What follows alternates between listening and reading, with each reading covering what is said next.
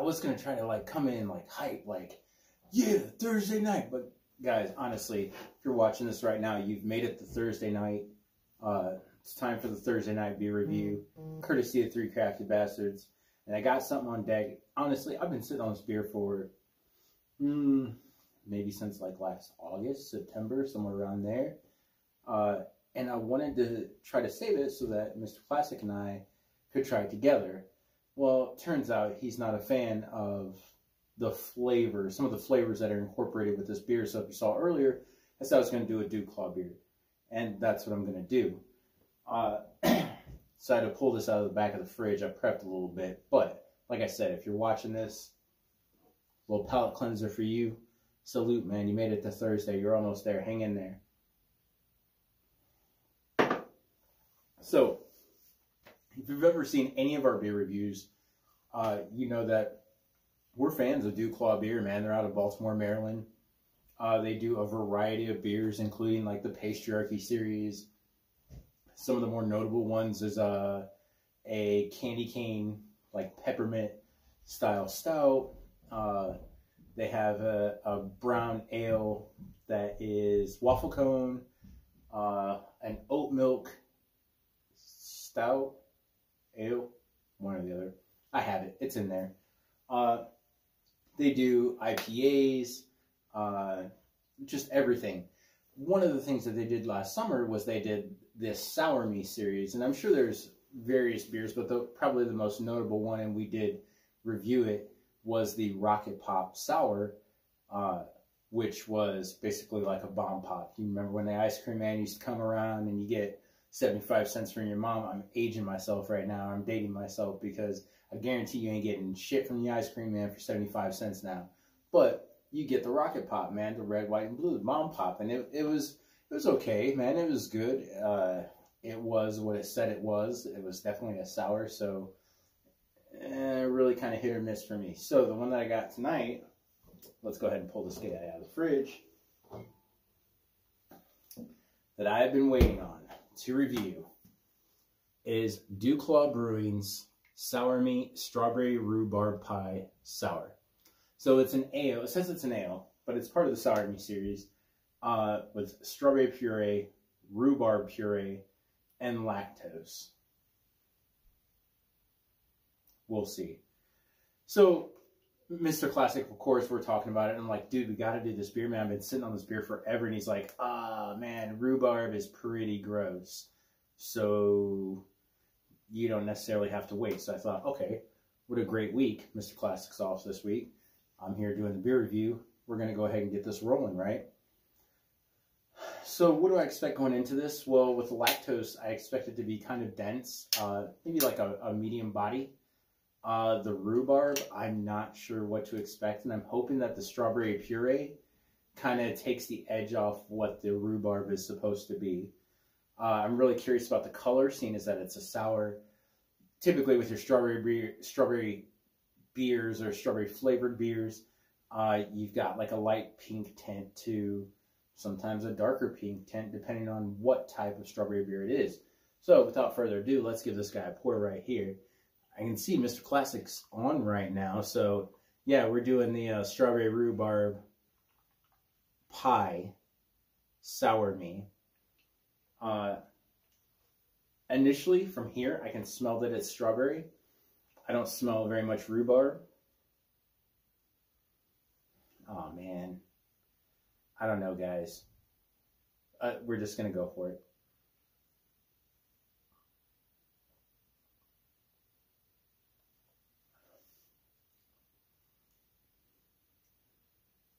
So it's sour, which was expected, seeing as that it's part of the Sour Me series. I've never really taken a bite of rhubarb, maybe. It's not that bad, dude. So Mr. Classic, of course, comments and says, it's gross. So I've never really like taken a bite of rhubarb. I know that rhubarb in flavor is pretty tart. When they put it in pies, that's kind of what it is. It's like a tart style pie. So it's kind of expected that the beer is going to be tart or sour. It does, I admit, it does have a little bit of that sour vomit aftertaste. So to me, some people love sours, man, and like I said, they're really hit or miss. Sometimes you get some really good ones that the flavor kind of takes away from the sour backdrop of it, and other times the sour backdrop of it really just tastes like vomit, man, and it's just not, it's no good for anybody. But this particular one, you get a little bit of that sour on the end of it.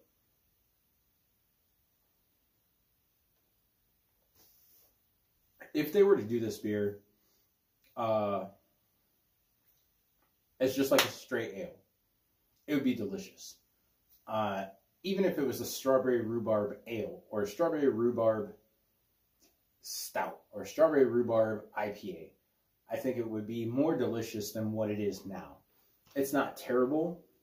It's definitely a novelty beer, meaning that it's one and done. It's just kind of for flavor. It's just so that you could say you tried it, share it with friends. I'm definitely going to share this with my best friend upstairs once this is all said and done. Drinkability, it's there. The only hang up on the drinkability of it is that aftertaste. So it's kind of in the middle. As far as it being what it says it is, it is. It 100% is. I don't necessarily get like the rhubarb, but I don't know what rhubarb flavor is as it pertains to beer going into it. I only know the flavor of like rhubarb pie, like who eats rhubarb by itself. So texture, it's got good texture. Drinkability, kind of in the middle. You really are only going to drink one, and then you're going to be over this, and you're going to be onto something that's a little more drinkable. So if I had to rate it on a scale of 1 to 5, man, I got to give this guy, even though I've sat on it for, 9 months, I got to give this guy like a 3. And I think a 3 is being generous. The only reason that I'm giving it a 3 is because the strawberry flavor is prominent in the forefront. It's just that sour aftertaste, the sour aftertaste, that's what it is. The sour aftertaste is what gets me. So I'm going to give it a 3. I'm going to say it's mid. It's a good beer to share with your friends as like a try it once. It's a great novelty beer. I'm not disappointed that I picked it up, but would I buy it again? Chances are no. So, in true Gladiator fashion, as we always do about this time, and this honestly, I'm going to take one more drink just to be sure.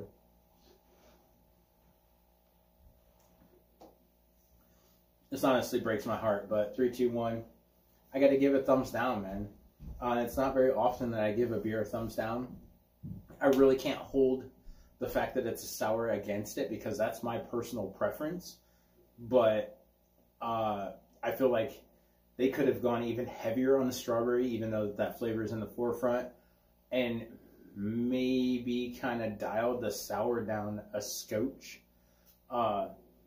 So it's not bad. I mean, I hate to badmouth the beer, man. I've definitely had some terrible beers. If you saw my Facebook page, the worst beer that I've ever tried is on my Facebook page today. It came up in my memories.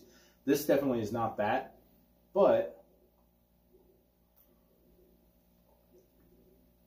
it's definitely not one of the better beers I've had. If you're a fan of sour, or if you like that tartness, then this beer is for you, man. You definitely want to see if you can pick it up still. Like I said, I got this late last summer, so I've been sitting on this for a while. I was waiting for the right opportunity, but turns out Mr. Classic doesn't like rhubarb, and you know what? I'm pretty sure he's going to be glad that he sat this one out.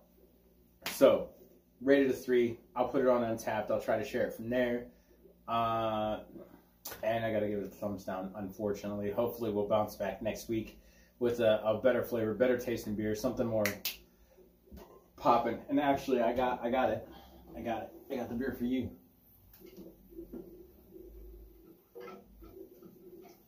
To say that I collect beers from Dew Claw is an understatement, because every time I see it, if I can pick it up, I do.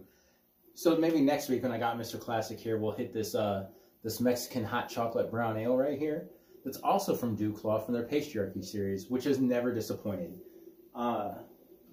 With that being said, it's shout out time. So, one more drink. Let me see if I can do this.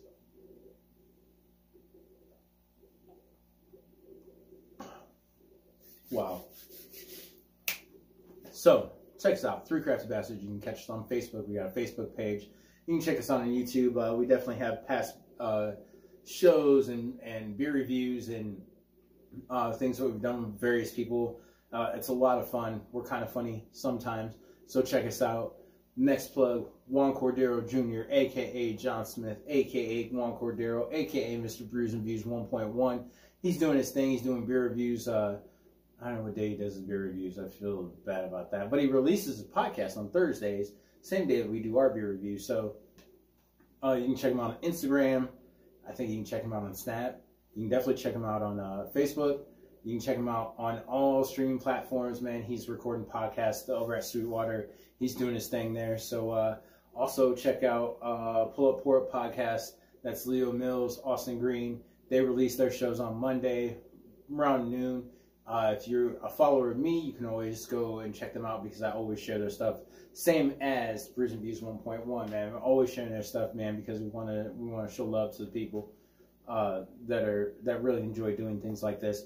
So check them out as well. And then last but not least, Josh Parker, Unique Beats. I think his studio's done, or his recording studio's done. So like he's doing his thing, I think down in Wabash, possibly.